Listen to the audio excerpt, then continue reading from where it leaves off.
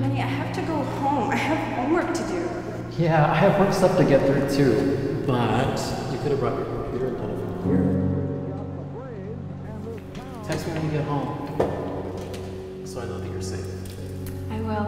Bye.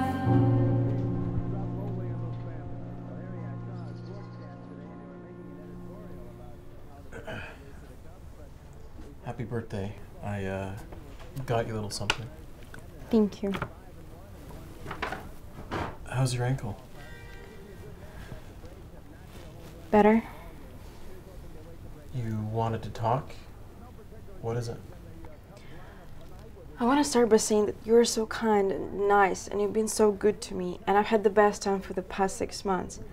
But I feel that we're distant from each other. And I don't know what is it, but I feel that lately I've been the only one pushing us to see each other. And you haven't shown any interest in 4 weeks to even see me. But we're here now. Yeah, we are here now. But it's been 4 weeks. And out of those 4 weeks, I couldn't do shit for 3. And it never crossed your mind to say, oh, I was wondering if I could pick you up and drive around. Never. And when I suggested, do you remember what you said?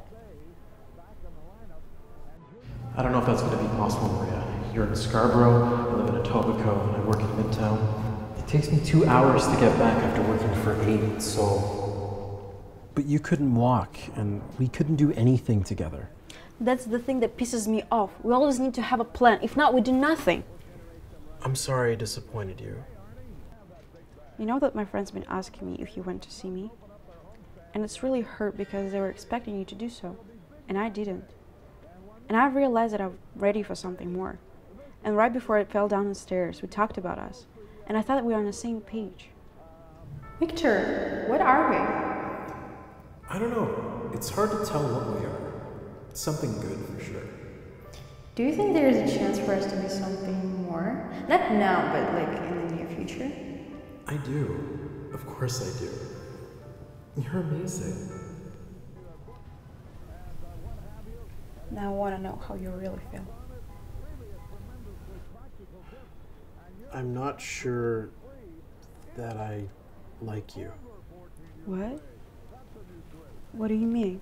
I mean, I like you, but I'm not sure if I could ever feel that I love you. Why do you say that? Why? Because I want someone I can do everything with, not just watch movies and go out on the weekends. I want someone I can go on trips with, go to Alberta for 4 days, go to Miami for a week. And I can't do those things with you because you can't. And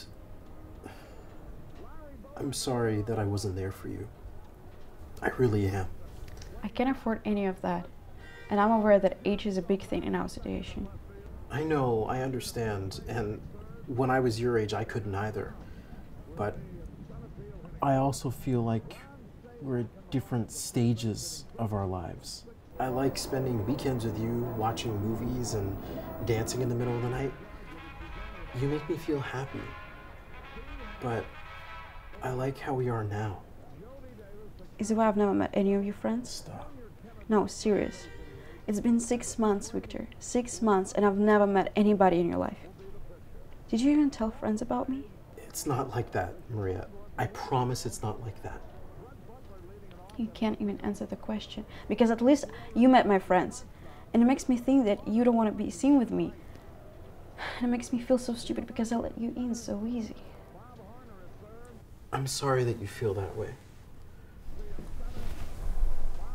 It was a pleasure meeting you, but I think I cannot see you anymore. Oh, no, please don't say that. I like talking to you. I like listening to your good and bad days, telling me how much you hate winters. Asking me how my day went made me smile every time.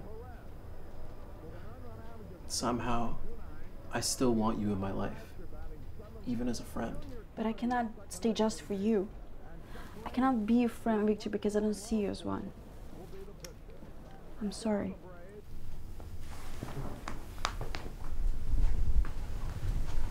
I'm sorry too. Please text me when you get home, so I know that you're safe. No, don't Don't say that. You're making me confused. You're making me so fucking confused. I don't know. I don't want you to go.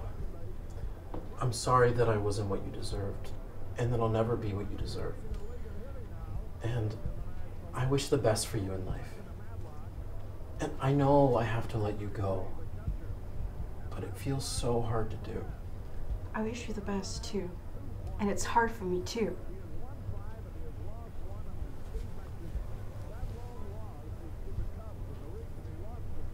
Bye, Victor. Bye, Maria.